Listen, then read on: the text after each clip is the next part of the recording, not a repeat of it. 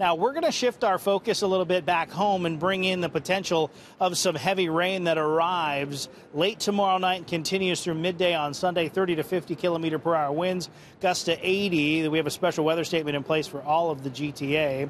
We'll see a clear sky tonight. It's going to be a cold morning tomorrow, and then cloud on the increase. Rain arriving at about 10 o'clock.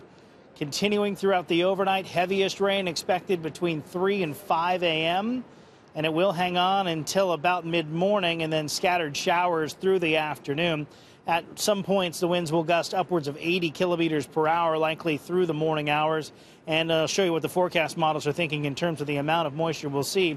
30 to 50. That's a pretty significant round of rain in a short amount of time. So we'll see puddling, ponding on the roadway. We'll see backed up storm drains across the city. So if you can get out there tomorrow, clear up all the leaves. And if there's leaves that are just laying in the road, try to scoop those up, throw them in one of those yard waste bags and put them into a safe spot.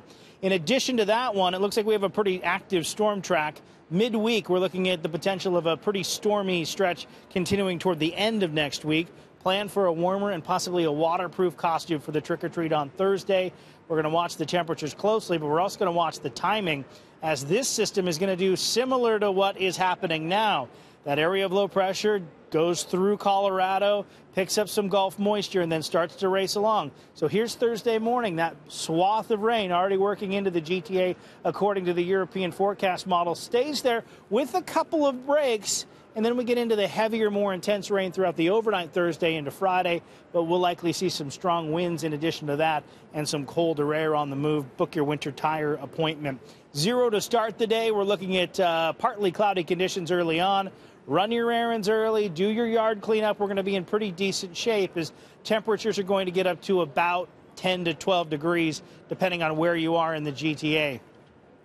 So overnight rain continuing into Sunday. Sunday will be mild at 15 degrees, but that rain will be heavy and those winds will be strong. Monday and Tuesday look dry. Scattered showers on Wednesday. A wet Thursday with some breaks, hopefully around trick-or-treat time, but more of that steady rain working its way in through Friday. So it's going to be a busy weekend here in terms of weather. I'll have an updated forecast coming your way on City News tonight at 11 o'clock.